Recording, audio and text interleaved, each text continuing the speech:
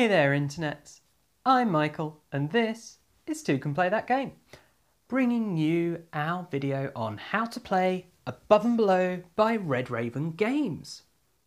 So let's start with what is Above and Below. Well, looking at the box here, it's about a village that's above an underground canyon place.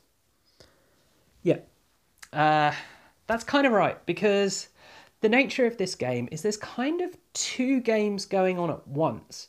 You have the above ground game where you're building up your village, but then also the below ground game where you're able to send your villagers down into the depths of the darkness to explore and find places underground for you to expand your village.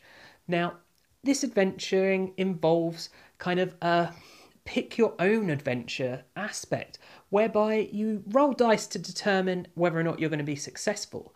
But each time you're read a bit of story text, and then you get to choose, are you going to try and do option 1 or option 2, or maybe there are more options. And you're told how difficult it is to succeed, and then you choose which one you're going to go for, and then you roll your dice to see if you achieve it. So if this isn't very clear, why don't we take it to the table and I can teach you how to play Above and Below.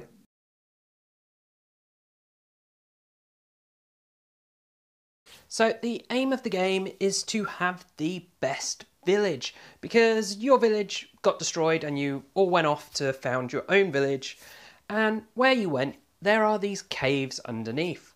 So as well as building up your village above ground, you're also going to be exploring below the surface to expand your village there.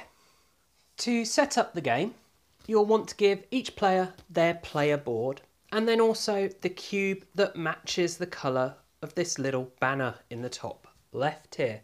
So for this player board, it will be this blue cube. Also, give each player one of these starting buildings. So these have 3 beds on the front, and you can distinguish them from other buildings because as well as having the building symbol on the back, it has these 3 beds. Next, each player is going to need a set of the 3 starting villagers. So there's one with a feather on, one with a hammer, and one with just the 2 dice. And you can tell the starting villagers because they have a different back that depicts a building. You'll then place these in your grassy area here that doesn't have a symbol on. If it's a 4-player game, the villager with the hammer will instead go in your exhausted area, which is marked with the moon symbol. But we're setting up for a 2-player, so they all start there. Next, get all 6 of the buildings that have the star on the back, and they also have it on the front, and lay these out. Then get all of your buildings that have the key symbol on the back and also on the front here underneath the cost. Shuffle these and deal out 4. The rest of the buildings with the keys on the back can go back in the box. They're not needed. Then take your house cards that have no extra symbol on the back, shuffle them all up, and deal out 4, leaving the pile on the table to be a draw pile. Then take your outpost cards, which are underground buildings, shuffle those, and again you're going to want 4 to be turned over to be available to buy, and the rest will sit there as a stack to draw from during the game. Then place your reputation track in the middle of the table where all players can reach it. Then shuffle up all your villagers with the plain back and deal 1 to each of the spaces on the reputation board. The rest you'll want as a draw pile near the board. You'll then want to put all of your tokens in the middle of the table within easy reach of all players. Also, you'll need your dice and you'll need to shuffle your cave cards and place those in the middle of the table within reach of all players. Then place one of the cider tokens on the cider space of the board and place your round tracker on the starting place at the top, and each player will need to place their cubes in the starting space marked by the arrow and torch on the reputation track. Also near the table you will need your encounter book so that you can pass this around and read out encounters for the other players. Once this is all done, randomly determine who your first player will be and give them the first player card. You will need to give each player 7 of these coins to start with. And if you're playing a 2-player game, the second player will get 1 extra coin. In a 3-player game, both the second and third players get an extra coin. And in a 4-player game, only the 4th player gets the extra coin. And then this is how the table should look once you've got the game all set up for a 2-player game.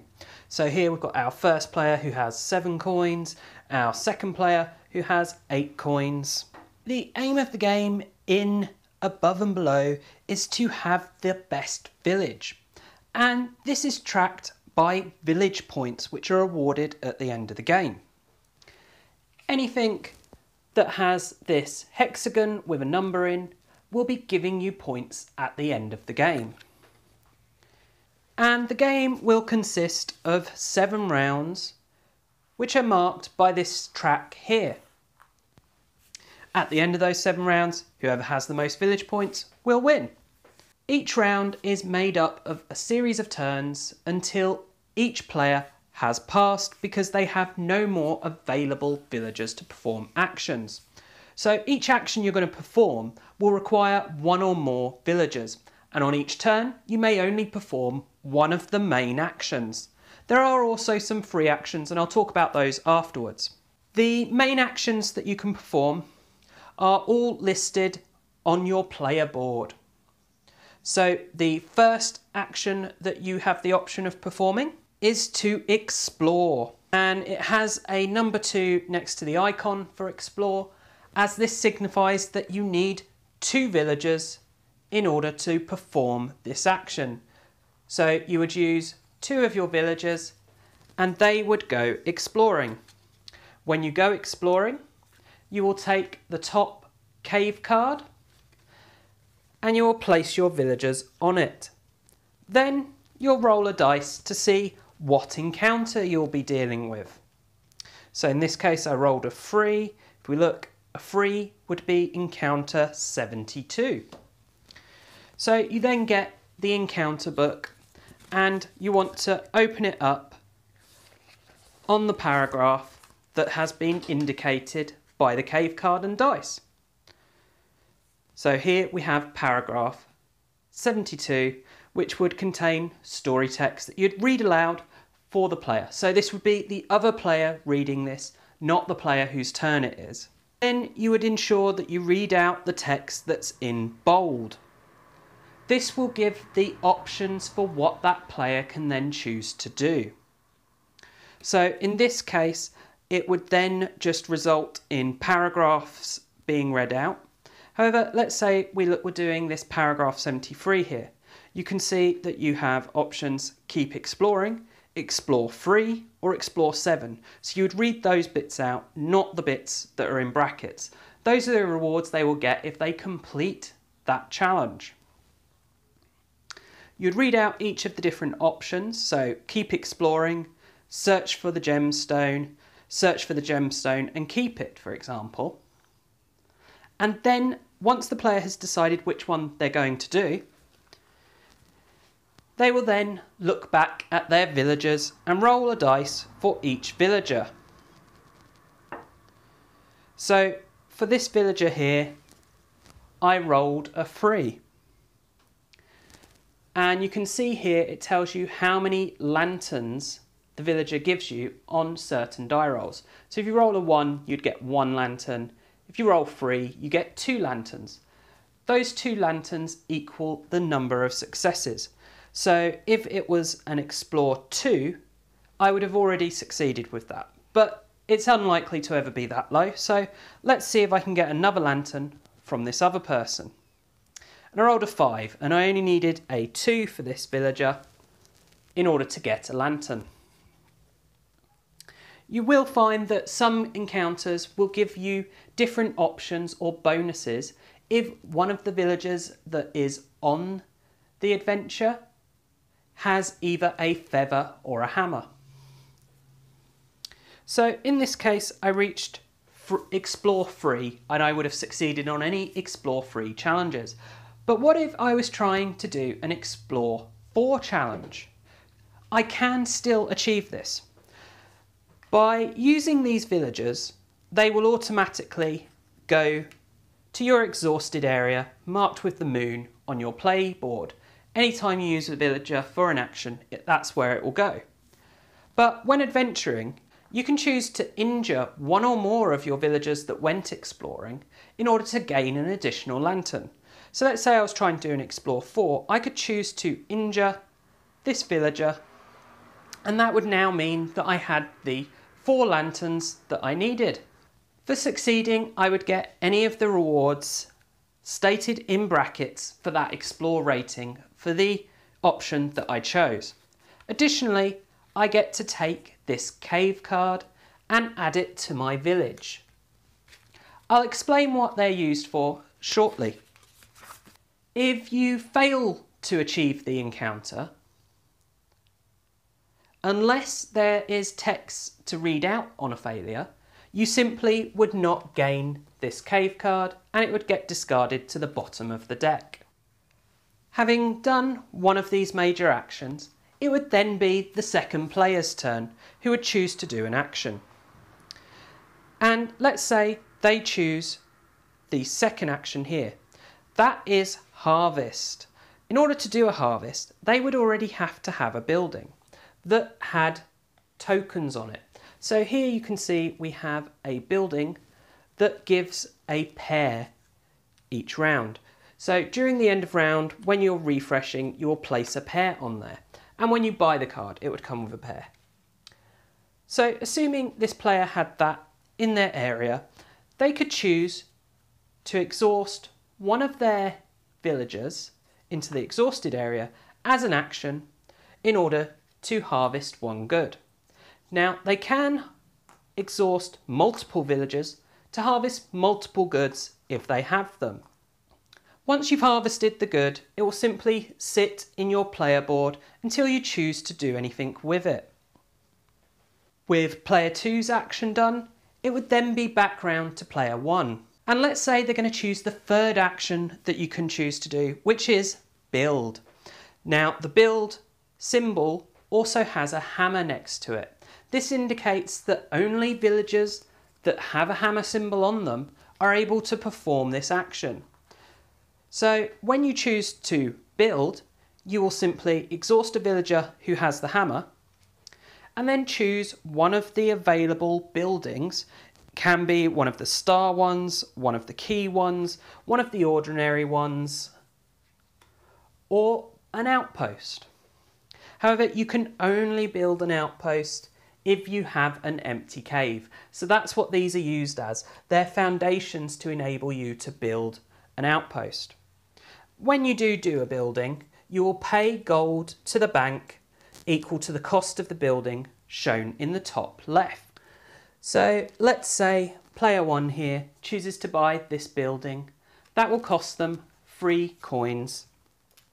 So they'll pay 3 coins to the bank and then add this to their village. Whenever a card has a plus and another symbol there, that means it is gained as income. When it has a hand symbol, that means you gain it immediately. So on buying this card, they would also gain a potion. And then in future income stages, they would gain an extra coin. And when you have bought a building, you will refresh the buildings, replacing any empty spaces. Of course, that does not apply to the key buildings or to your star buildings, only to your basic buildings and your outposts. So now we're back round to player 2, and let's say they're going to perform the fourth action option, which is to recruit. And this has the feather symbol next to it to remind you that only villagers that have the feather symbol are able to perform this action. So player 2 will exhaust this villager with the feather in order to recruit one of the 5 villager options available on the reputation board here. The cost of recruiting is given beneath the villager. So we could purchase this villager here at a cost of 2 coins, and they would then go into our exhausted area of our player board. You do not then refresh your villagers. This will refresh at the end of round. Then, as player 2 has done an action, it would be player 1 again. However, player 1 has no available villagers, therefore they must pass. At which point it goes back to player 2. It's important to note there are some free actions and you cannot perform these after having passed. The final action that a villager can perform is to labour. Any villager can do this. There's no requirement on them having any of the symbols, hammers or feathers. And you can have multiple villagers at a time if you had them available. So if we say player 2 had 2 villagers available, they could send 2 villagers labouring as 1 turn. For each villager that you do send labouring, you will move them to your exhausted area and you will gain 1 gold. Additionally, if you're the first person in a round to perform the labour action, you may take the cider off of the reputation board and add this to your player area. At the end of the round, this cider will get refreshed. That is all of the actions that you can perform that use up your turn. But as I've mentioned, there are some free actions. The first free action you can do is on your turn, you may pay 1 gold in order to refresh either the buildings or the outposts here. You would simply remove what is there and deal out 4 new cards. However, you can only do this once a turn. Additionally, if you have any goods or ciders or potions, you are able to put them in the top left of your player board here. This represents that they are for sale. Any goods that are for sale, another free action that a player can perform is to buy a good that's for sale off another player. However, they must offer a minimum of 3 gold for that item, and the player is able to refuse any offer. But once an offer has been accepted, you do have to adhere to it. This would then be the end of round, as both players have exhausted all of their villagers. So we would then prepare for the next round, first by moving our round marker. Then we would refresh our cider. Then we would refresh our villagers. So we've got an empty space here, so everyone that is currently on the reputation board slides down, becoming cheaper to buy, and we then put out a new villager. Once this is done, you'll rest your villagers in order to get them from exhausted back to being available for the next round.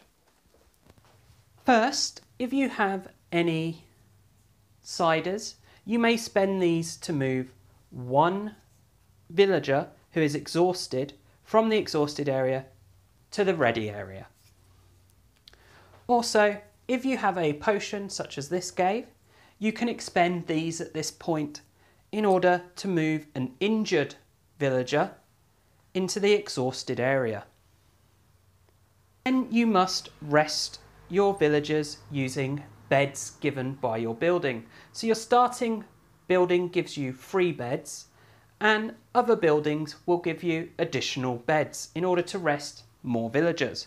For each bed that you have, you may move one villager from injured to exhausted, or from exhausted to ready. It's important to note that if you do have an injured villager and you have spare beds, you cannot use 2 beds on one villager to move them from injured to exhausted to ready. You can only do 1 step with a bed.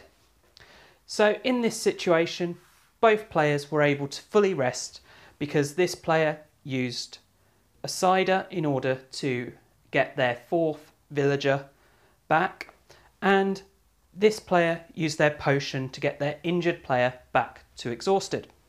Then you would collect your income.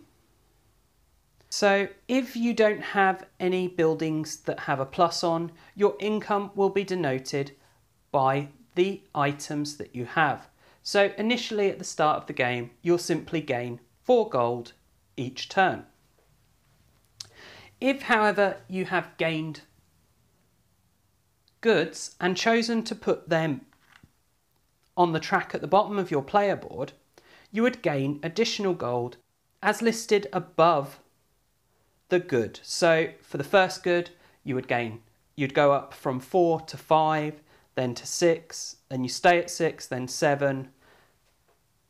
Each of these slots on the board can only contain one type of good, and once you have put a good in a slot, it cannot be removed from there. Also, if you gain any more of that good, such as this pair here, if I gained another pair, I couldn't then choose to put it on a further slot. It has to continue to build up in that slot. This is important for the end game scoring because these goods are worth a number of village points as given above them. So the later a good is in the track, the more village points each individual good is worth. So what you want to do is have goods that you have very few of early on in the track to push you to later on, and then you want to build up lots of these goods that are worth more points. Once you have collected your income, you'll then refresh your goods on buildings. So that's any building that has this arrow icon next to a good. You'll place one of that good on that building, which is then available to be harvested during the coming round. If there is already a good on that building from a previous round, you do not put a new good there. Then the final thing we do is pass the first player marker to the left. Then we start the round with our first player. You'll continue this way until you reach the bottom of the track, and that will then be your final round of the game. Then at the end of the game, you will total up all of your village points based on your track at the bottom here of what goods are giving you village points. Also, any buildings that are giving you bonus points for having them, such as this one here that gives you 3 points, or the star buildings that give you points for having different types of goods or other conditions met. And additionally, you will get 1 point for every building and outpost that you have completed. Empty caves are not worth village points. Also, any goods that have not been placed on the track on your player board are not worth anything, neither are potions or ciders, unless you have a building that gives you points for those. The final way you will gain points at the end of the game is for this reputation track. And you can gain reputation moving down this track, or potentially lose reputation moving up, based on the outcome of adventures when you go exploring. If you reach a space that has village points noted on it, you will gain that many village points at the end of the game. Additionally, if you are the furthest down in a 2-player game, you will gain 3 points. If you're playing with more than 2 players, you would gain 5 points for being the furthest down, and then the second furthest would get 3 points, the third furthest would get 2 points. It's important to note that if you go up on this reputation track, it is possible to lose points. And that is how you play Above and Below. I do hope that you've enjoyed this video. Of course, if you have, please do check out the rest of my videos on the channel, subscribe to the channel and share the channel with your friends and family. And do also check us out on social media. You can find us on Facebook and on Twitter. And as always, thanks for watching and bye for now.